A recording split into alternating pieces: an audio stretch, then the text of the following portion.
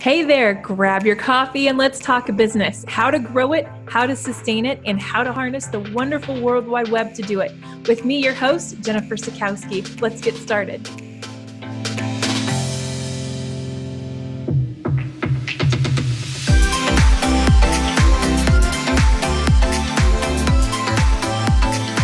Welcome, ladies and gentlemen, to a brand new episode of Rainy Day Talks podcast. I'm your host, Jennifer Sikowski, and this is the first episode of the brand new year, 2020. Is anyone else as excited as I am? Probably not, because I just come from a team meeting and had the whole team, whether it was coming in via Zoom or in the office here at our co-working space in Murraysville, and we went through so much of our business and had awesome conversation, awesome brainstorming, set some goals, set some sprints. I mean, I had to take 30 just to regroup myself to get online and record this podcast because we just covered so much and it was awesome. So I'm bringing that level of energy to this podcast because it is the first one of the new year. And there's a question that I keep getting asked about, Jen, how are you defining your goals? How do you set yourself up daily to show up? And just a lot of conversation around that. And I thought, shoot, let's talk about this. So I'm going to share with you my Jen Sikowski suggestions, recommendations, things that you should do for your business and for yourself for the new year. Now, we all talk about resolutions, and resolutions are fine. I'm all about those goals. I'm about defining what am I going to change to get the results that I'm looking for. I posted on my personal brand about if you're choosing, if you don't make a change, then you're choosing to stay that way. It's probably much more eloquent than that, but check it out. And that's so true, because if we're not willing to change, how can we expect change? How can we expect a new result? If we're not willing to give up something, add something, make some adjustments. So that's what I wanted to break down today. First and foremost, we're going to talk about you, boss, business owner, hustler, how you can set yourself up and start defining what habits do I need to, one, to be the best version of myself, and two, make progress toward my goals. So what I did, and I love me some Brendon Burchard, I love me some Rachel Hollis, I love me some Ed Mylett. There's some heavy hitters that I eat whatever they put out. So I do a little bit of all of them, and this is what works for me. So I'm looking at in front of me, one thing that I had to change last year. I was like, I have a tablet. I have one of those pencils, Apple pencils, and I had my designer. She made me out just a real basic list that I put into GoodNotes, an app that I use.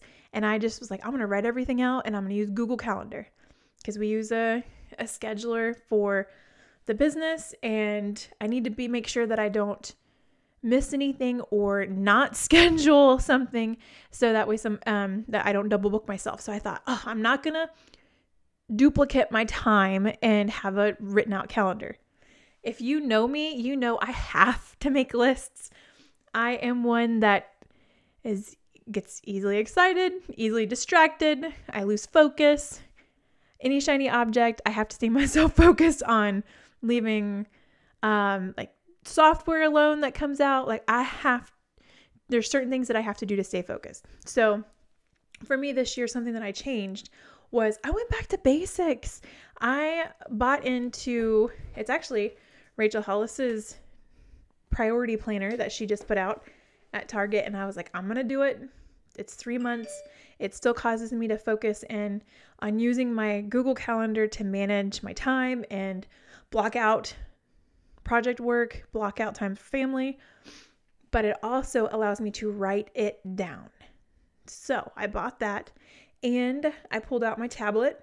I have a notebook called Write It Out.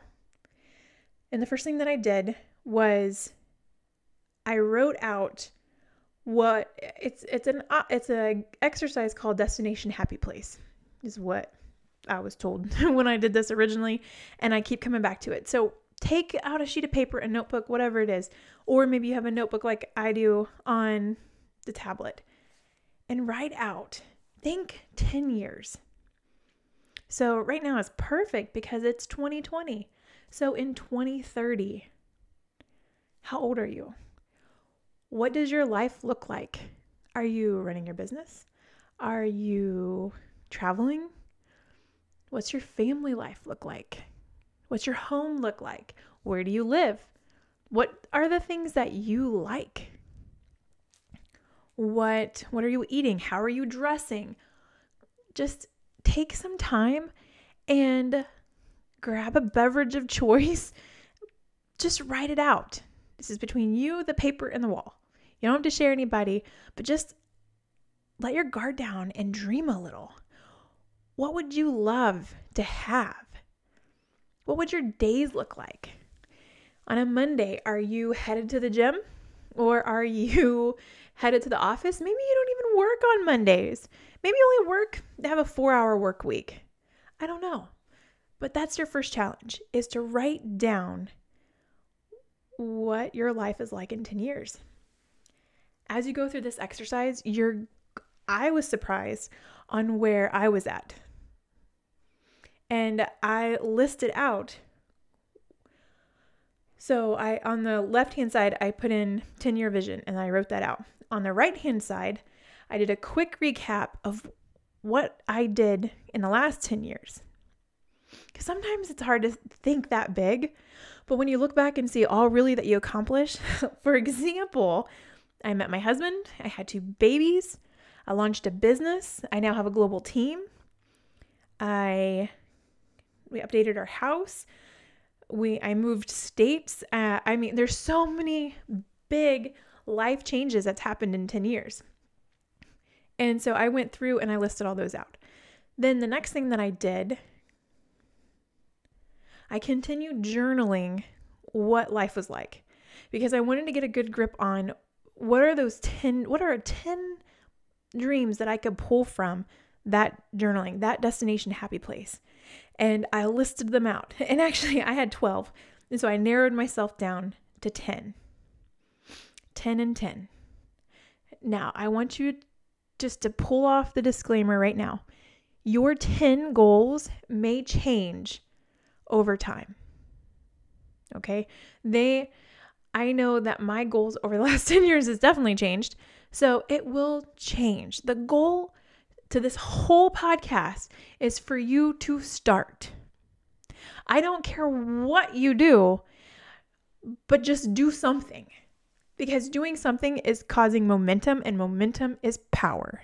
Momentum is what gets us the next step, the next day, the next month, the next task, so on and so forth.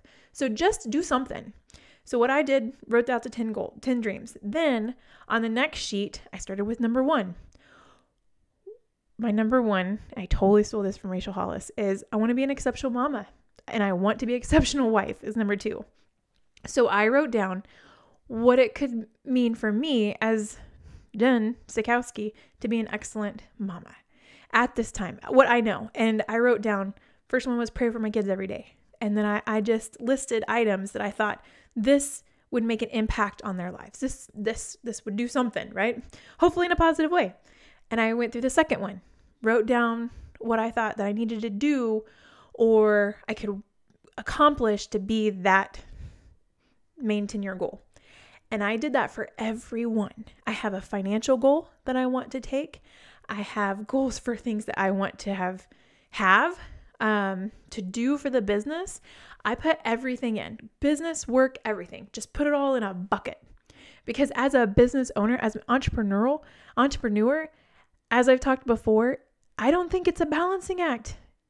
I think that they should mesh and they should gel. And sometimes, it just flows, but it's not a balancing act. I want it all. And I don't think that you have to sacrifice one or the other. I think there's ways to make it work. And so after I did that for each one, and that took a little bit of time because as I started brain dumping for each one, I realized that in those items, there's mile markers or milestones along the way to get to that main goal, right? So I just threw everything at it. What I thought, there's certain roles that I want to hire in the business and have in 10 years. And so I brain dumped. What would I have to do to have these people in the right roles to accomplish this? Or if I went into the business to make this much in sales, what has to happen? And I just let it all on the paper. So that was the next step. From there, that's when you pick one. Now, I understand sometimes you're working on a couple as it goes, but I want you to pick one that you know, this is what I'm all in for. This is what I'm going to hit right now. And that one, that's what you pull up all that brainstorming and you start organizing basically the steps that you have to take to get that. So if it's, let's say you want to make, for easy numbers, $100,000 in your business. Okay, so if I want to make $100,000 in my business, I need to look at where are my numbers right now and what do I got to do, what I got to make up for. Then decide, am I selling more products or do I need to launch a new service? Do I need to increase my pricing? What needs to happen? Start putting them down and chunking them down to smaller tasks. Because sometimes we have this grand idea and it's huge. So we have this dream and we might put it on paper, but without some plans in place, actions to take, that's still always going to be a dream. So let's break it down.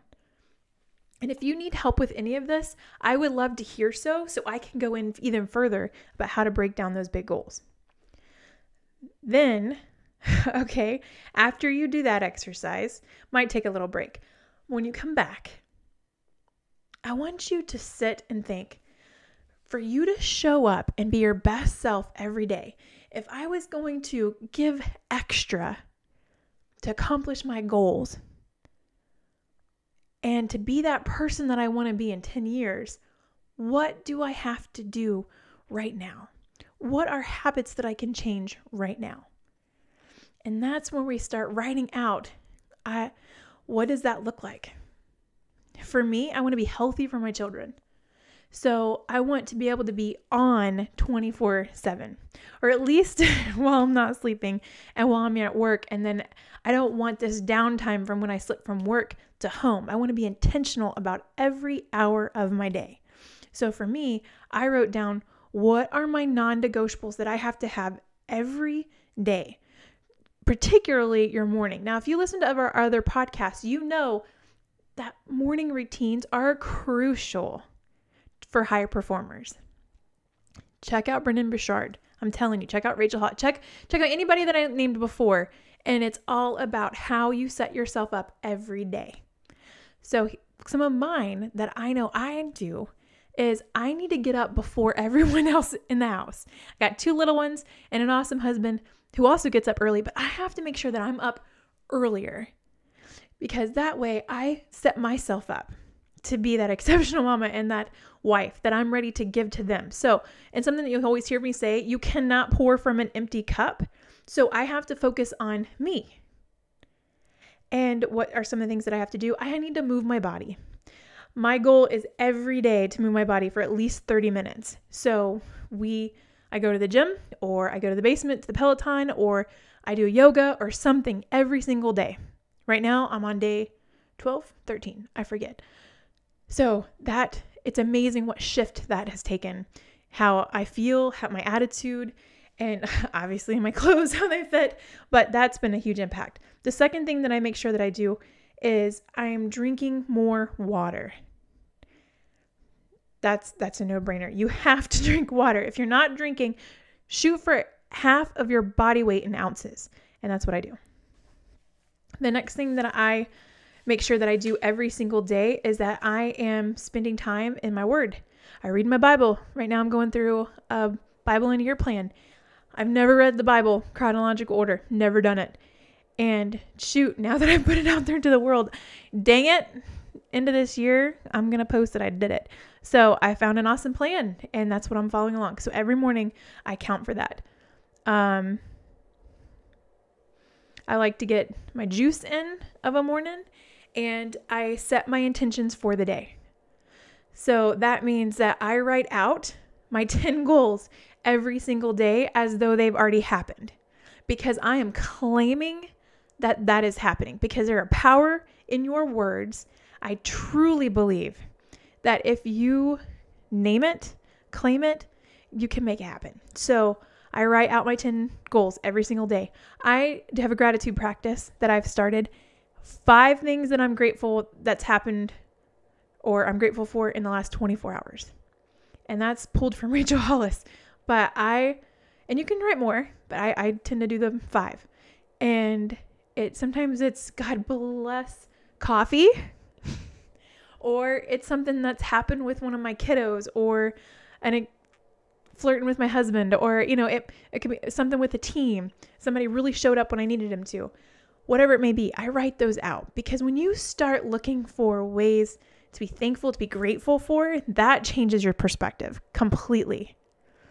And that's my goal, because sometimes I do tend to be extreme, worst case scenario, and negative. I know it might be surprising, but I have to fight against that. So I'm determined that every day I'm looking for things that I can be grateful for. I have breath in my lungs, new day full of new grace and mercies, whatever it may be. But then I also look at what time do I have to go to bed, because I'm trying to get up between 4 and 4:30 every day in the morning. Yes. And I cannot stay up till 11 p.m. working online with the team, or working on a project, or doing something and working on content, and think that I'm going to show up the next day and not be sleepy by 3 p.m. It does not happen. I try it. I can do it for a little while, but that's not healthy. That's not something I can keep up every day. So that's my commitment, that I am going to shut down at 9 p.m. and march my little self up the stairs. Sometimes I bring a book, sometimes I have my tablet, but at least my intention, I am heading up the steps at 9 p.m. So that's what I did. I wrote out my non-negotiables every single day. One of them that I didn't even write down is I prepare for the next day. So of a night, I set out the kids' clothes. I set out my clothes. I try to pack my bag. I set my Bible aside. I set everything that I need. My workout clothes, that's a whole thing in a process in itself. I make sure that that's out.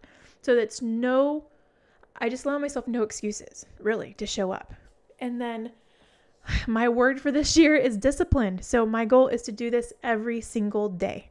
It might sound boring, but I got goals. And that's what I encourage you, is to define where you're trying to go. What are the steps you get there? You may not know all of them, but at least you have those mile markers. You're smart. You have access to the internet. If you didn't, you wouldn't be listening to this. Google it. And then set your intentions every day. So once I write out check off what I did in my morning routine, I set up what are the big 3 rocks that I'm going to knock out of the park, or my 3 tasks that are huge that I'm going to nail. Because sometimes I'm a person, I'll make all the lists and they're a mile long, but I have to bring it back in, because then I go to bed and I'm like, oh, I was so busy, but I didn't accomplish anything. That doesn't help you. So let's set yourself up for success. Pick 3. If you get more than that, great. But let's shoot for 3. And then I look at my daily schedule, like for the day, and then I map out everything. I write it out from the time my feet hit the floor till the time I go to bed. Kids' naps, what am I accomplishing when they're sleeping? Lunch, what am I making? I mean, all of it. When do I start prepping for dinner? Because that helps me be intentional. If I write it out and I put it in front of me, if something happens, because I have little ones at home, goodness, I've got a 2.5-year-old with big emotions, and something sets her off, I'm out for a little bit until things calm down. So at least by having those intentions, I give myself grace enough to come back to them and come back to my schedule to pick up where I left off. So you allow yourself that flexibility, because life happens. Sometimes you might have a fire to put out with your client. Sometimes somebody gets sick and you have to go pick up for school. Whatever it may be, at least you have that roadmap to come back to. So I hope that is super helpful for you on the personal side. Because let me tell you, by the time I drop the kids off and I check in for work, I am ready. And as a boss, I want them to feel my energy. Because if I show up and we use Slack, so if I show up and I'm posting videos, and if I feel like if I'm not on, they're going to feel that, right? How I respond to them, how I engage with my team, however it may be, they'll feel that. So I want to lead them. I want to inspire them. So how do I set myself up for success? I just told you. Now, the second part of this episode today, so that's the personal side. I want you now to step into your business. Because there's something that I did last year that I'm so proud of, is that I updated our core values, our mission, and our vision. So that's part 2. When's the last time that you evaluated your business's mission, vision, and what you stand for? Because for me, it was okay, especially our values. They were good, but we weren't living them. They weren't something that we talked about.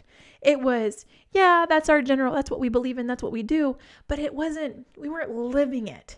And I wanted, because even though I may have started as a freelancer and now have this full agency, I knew way back when that this business was going to be bigger than me. I knew it. And so I feel like I've always strived to make it bigger than maybe what we are right now, because I know we're growing into that greatness, right? And for our mission and vision, I wanted to make sure that it aligned to really what we're doing. And at first I was like, I need to niche. I need to bring it in. Well, I decided to let that go. And for me, I started with what am I trying to accomplish in our business? What problems are we solving? What are we actually doing? So it's not something that it's just up on a wall somewhere. It's like, what are we trying? And for us, we believe every small business can use the internet to increase sales with the right strategy in place. That's our vision. We believe every small business can use the internet to increase sales with the right strategy in place. Now, if you didn't know, small business, if you really go to define that, that's a huge market. And right now, the way that we are working, we haven't niched ourselves down to an industry. It's small businesses. We are on a mission to create the strategy to implement the tools needed and make each client successful through lead generation. They need sales. We got the tools to bring new leads in. Let's do that. That's what we're doing. So then I started looking at what are the qualities, what are we stand for? What do we believe in? Whether it's inside the business or our clients. And I really started looking at the team members that we had, their personalities, who we tend to attract. And I got busy writing out our culture. Now, our company culture, our values. And I believe that your values should be more than a bullet point list of adjectives. Melissa might correct me that later. But I believe that it's more than just one word. Okay? It's more than just teamwork, communication, I think it's more than that. So I'm going to read you our company culture, and hopefully that may inspire you to embrace maybe some of these or redefine your own. Because this is something we go through one of these every time we meet. So every Tuesday morning during our team huddle, we are just taking them down, and then we're going to circle back around. And I ask them, I read it and I say, what does that mean to you? What does that mean for you in the business and as a person? And we talk to, we brainstorm, and we make it come to life. And that's what I love, because every one of these, I truly believe that the team that I have in place are actively looking to embrace these. So, number 1, Rainy Day Design is unique, just like the individuals that serve here. We stand out amongst the crowded online space of marketers. We will not blend in when we were created to stand out. We are servant leaders. We empower one another through kindness and respect. We rally behind each other in struggles and celebrate each other's victories. Our company strives off of serving each other, including the clients who hire us. I need to slow down. I'm so excited. I can't breathe. Number 3, we strive to go above and beyond, not just in the tasks we execute, but how we show up for one another. We are a team here that trusts one another to do what is needed to get the job done. That is how we can be successful as a team and help us to grow, to go bigger every day. We choose joy because negativity will not get us to where we are going. Gratitude is how we accomplish it day in and day out, meaning we say thank you a lot. We pay attention to our clients and to one another. Our organization strives off of handling details like a boss. We strive for growth because we want to be better than yesterday. We are results driven. Therefore, we are on a mission to be intentional in all we do. We may be bold in actions we take, but it is not without planning. We all work hard to live well. We enjoy productive days, and when we are checked in and online, we crush it. When we are offline, we are fully present there.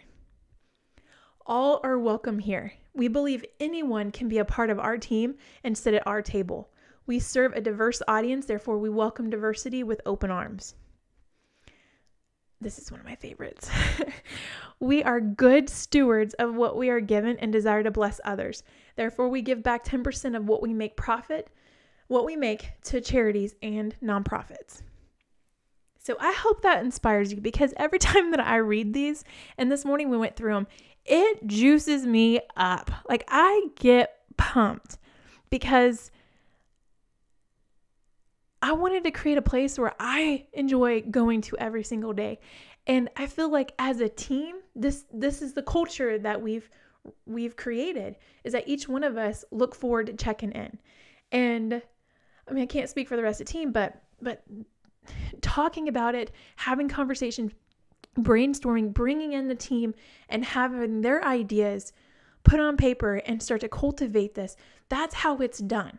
So if you haven't had time or haven't even looked at your mission and vision for very long, I encourage you to do so, because let me tell you, when it becomes more than just words on the wall or on some poster or on some company handbook, that's where the magic happens in your team. When your team can start taking ownership in the tasks that they take and how they show up, and that they're actively looking for ways to better themselves.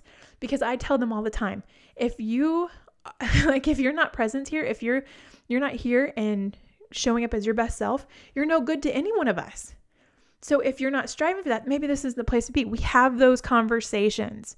So that's part 2 of today's podcast. Is I want you to evaluate where you're at, your goals, and how you're setting yourself up every single day.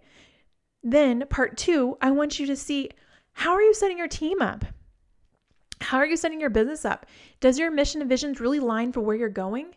And dang it, take your company culture, your list of, shoot, I already forgot the word, but you take your company culture and redefine it to where it comes to life for each of your team members, and then talk about it. Don't just set it aside. Don't just put it in a handbook. Talk about it. I encourage you to meet with your team regularly and bring this in and build examples around it. And once you start seeing the shift in your business, I want to hear about it, because I want to get excited along with you to see you moving closer to your goals, to setting yourself up for success, and to showing up better than what you were the day before. I hope you found this helpful. And if so, take a screenshot, share it on your whatever social media that you prefer, and tag me and Raney Day Design in it. Hashtag RD Talks podcast is where it's at. And make sure to message me and let me know if you have any questions. If you're wanting to dig in a little bit deeper on some of the topics I've talked about today, I want to hear it, because this These topics are things that I get excited for, if you couldn't already tell. I love this, and I hope that you can find it helpful. A huge thank you to Mark at Mark Lavander Productions for sponsoring Season 1 of Rainy Day Talks podcast. I'm very particular who we partner with, and Mark was a no-brainer. Mark does all of our video editing and puts all of the components and pieces together for our YouTube channel and podcast. If you are looking to publish your own YouTube series, podcast, or need photography work, please contact Mark through marklavanderproductions.com.